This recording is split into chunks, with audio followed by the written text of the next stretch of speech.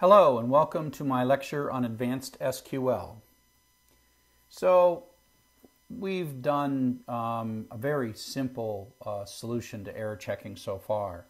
Part of the reason is that when we're doing like a query, the kind of errors that we tend to get are generally sort of big and obvious errors. There are two categories. Like if you'd have a bad database connection, none of your queries is going to work, and usually the first page you hit is just going to blow up horribly.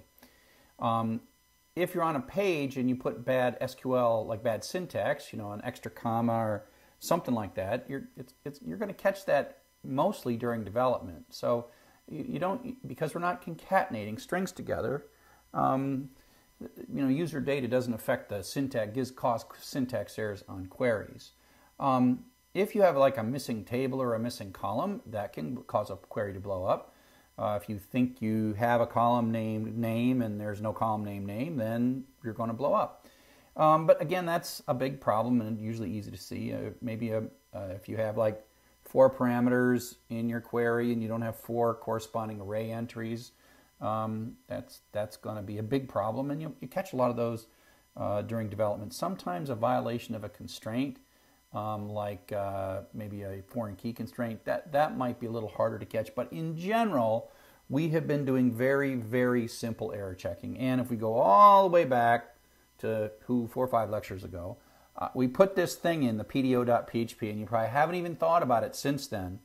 But basically, what we really did is as soon as we make the connection with the password, we immediately set error mode, because PDO supports more than one error mode. So we immediately set the error mode to be error mode exception, which means anything goes wrong with a prepare statement or an execute or anything like that, just blow up. Just totally blow up. Don't continue. Just blow up with an error message. And so if you look at this, and here's like an example. Now this example would be something that you can never execute this successfully, where I put :XYZ in the prepare statement, and then I use :pizza in the array. It's supposed to be the same, and it's not. And so the which one's blowing up here? The stack trace error to execute. Execute's what's blowing up here. So the execute's blowing up, yeah, because that's the only time it knows there's an error, is when the execute's blowing up, and it just dies. That's a traceback. It's ugly. It gives us enough information, and most of the time, up to now, you really have been doing development, and sort of once it works, and you don't worry too much about it. But as we move more towards production environments, we have to start thinking a little more sophisticated ways about errors. Tracebacks are great to tell developers what are going on, and if you got a bad SQL syntax, you might as well just stop. But if there is a mistake, we want a really good error log, right? We want to log errors, because users aren't going to, you're making Airbnb, and no user is going to take a screenshot and send it to tech support to traceback. You can't afford that. You might want to put up like a fail whale page or something and say, oh, something went wrong, we're working on it, and then put a log entry in that gets exactly what's going on with the SQL and everything that's wrong.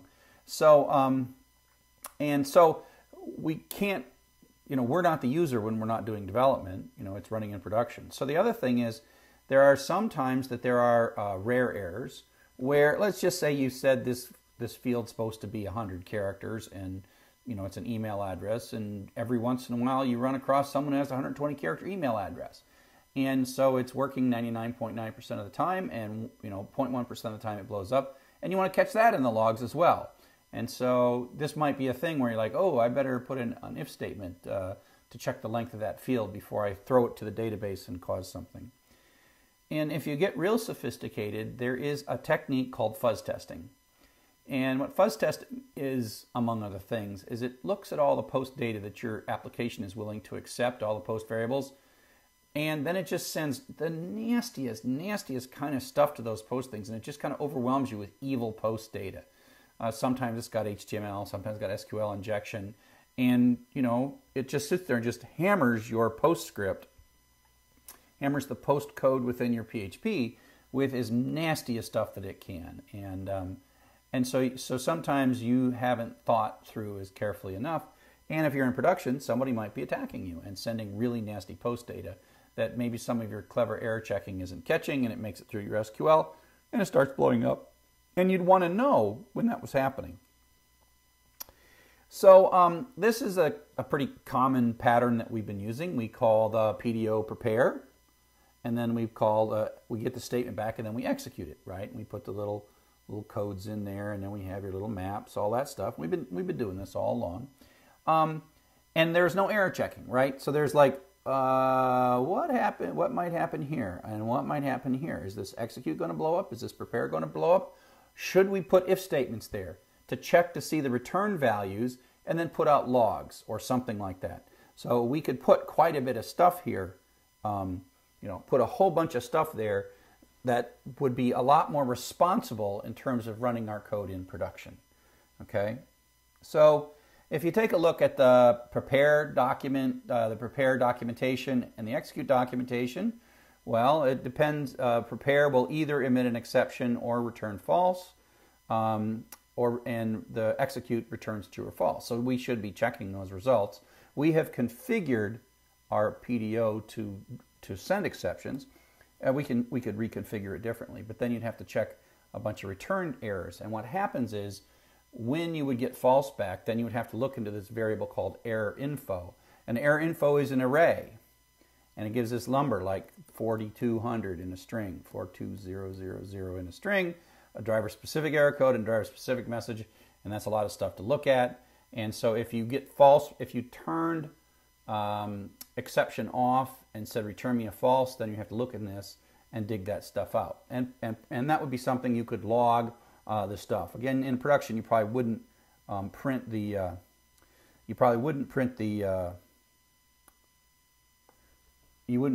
error message out to the user. You'd print some kind of like, oh, something bad has happened, and away you go. Okay, so if you look at some of the other code, the more sophisticated code that I've written, for example, and take a look at the attendance tool, I use a slightly different pattern when I am doing code in the attendant in most of the tools of Tsugi. And I've got this code, and you can take a look in this, that file. And this is sort of an abbreviated version of it. And what I've done is I've created this PDOX, which is an extension of PDO. If you look at the code, it's an object-oriented thing, and it extends PDO. And it adds a few more methods, which is really cool. So I have this thing called query die. And query die says, and so if you look at most of the time you do a prepare and then you do an execute. Well, query die first combines the prepare and the execute and basically says, do extensive error checking, and if anything goes wrong, log everything. Log everything that you can possibly log, and then and then stop and die with a message. And so this is sort of a subset of the code. So it takes the query die takes an SQL as a parameter, it takes the array as a second parameter, and a true false whether or not to do an error log. And there's actually a whole bunch of things that return errors that don't die, and there's a whole series of these things, and you can go look at the documentation of PDOX to figure out what's going on. But if we trace the code through, it's doing a more responsible job of handling the try and accept, right? So it wraps it all in a try and accept, try catch, and it does a prepare, and that prepare might throw an exception, which means it comes down and then you get an error message, right? Or it you may actually have a array might be false in the case of like a delete. Well, if the SQL was complete, you don't need array, so the execute may or may not have a parameter. And then success now is a return of true or false. And then if there's a problem, it does an error log and gets the message from the exception, and then it dies. This part comes out, it could be more elegant than this, but it does a die internal database error.